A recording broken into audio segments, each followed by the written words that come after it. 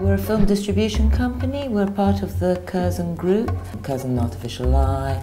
And what we do is we aim to show the best in foreign language, independent and British films.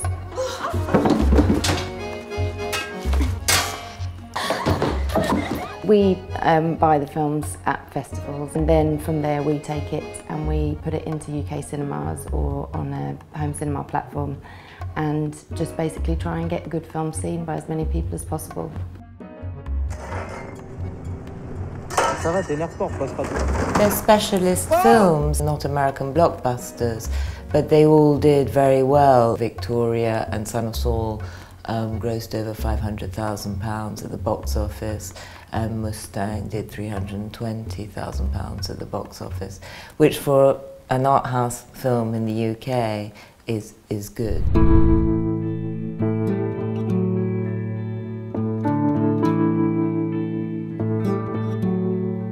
I think it's important to mention also at the end of the process when the film is made, money comes into play, media particularly, in that they support distributors who are trying to get our British films in front of European audiences, competing with the many British films that are produced and exported abroad. The kind of budgets we're dealing with as independent film producers is much closer to $9, $10, $15 million max. So Carol, for instance, is a story about two women falling in love in the 50s. We had the benefit of two terrific stars, Kate Blanchett and Rooney Mara, but even so, that was a very hard film to finance.